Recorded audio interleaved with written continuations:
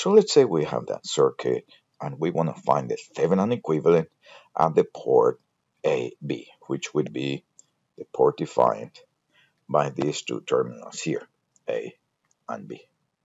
That's where we want to find the Thevenin equivalent. The first thing I do is I connect an unknown resistor. Let me connect that an unknown resistor here.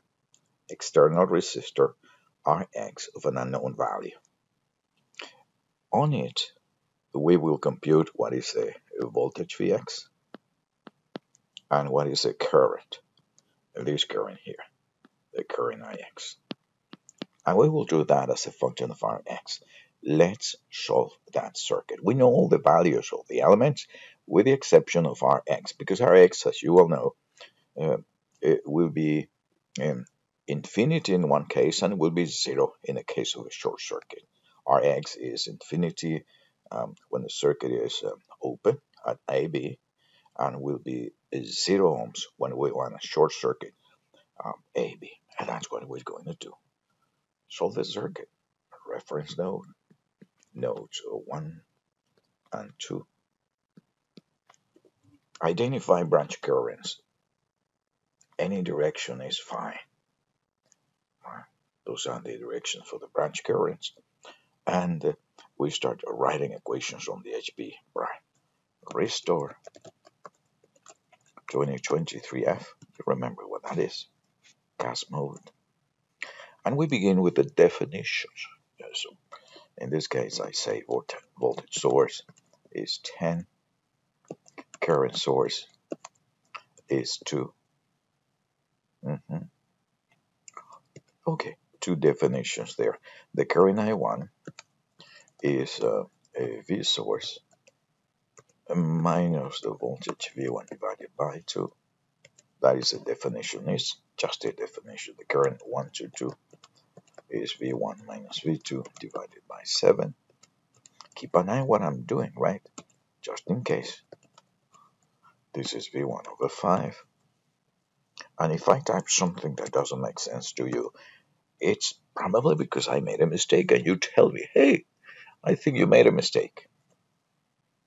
And there is the current Ix. The current Ix is just V2 divided by Rx, which of course we don't know what it is. V2 over Rx. Fine. Now we write KCL equations for 1 and for 2. This one is current going in, I1, current coming out, I1 0, plus I1 2. That is that equation. That is the equation. I delete that. Only the breakdown, right? So I see on the KCL and KCL2. KCL2 is coming in. We have the current source, and we have the current I1 2, and coming out Ix. There, that is the second equation. There, much better. Thank you for that. So we solve the system of equations KCL1, KCL2, and solve for V1 and V2, and they will come out as functions of Rx. No surprise there, right? We say V1 is just X1, O1. There, that is V1. And V2 is X1, 2. In reality, what I need right now is to find who is Ix and who is Vx, because Vx, by definition, is just V2. Correct? There, that is V2. And Ix, who is Ix? We know who is Ix. Ix is that one, right? So we have them both. We have them both. So the open circuit voltage is Vx when Rx tends to infinity, and the short circuit current is Ix when Rx tends to what? Anyone? To 0. All right? To 0. So let's say V open circuit is the limit of Vx when Rx tends to plus infinity. So you see Vx is a voltage whose value depends on the value of Rx. It's given by this expression here. That is Vx.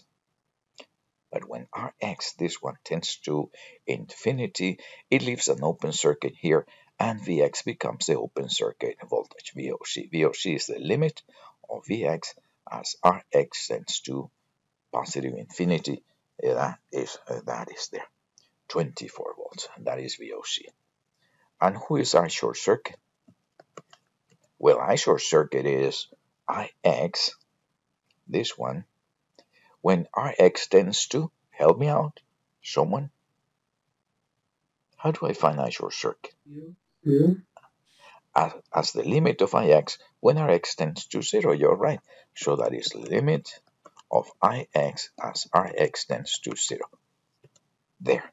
And that is our short circuit. So V Thevenin is just VOC. We know that. And R Thevenin is VOC divided by I short circuit. There. And that is our equivalent circuit.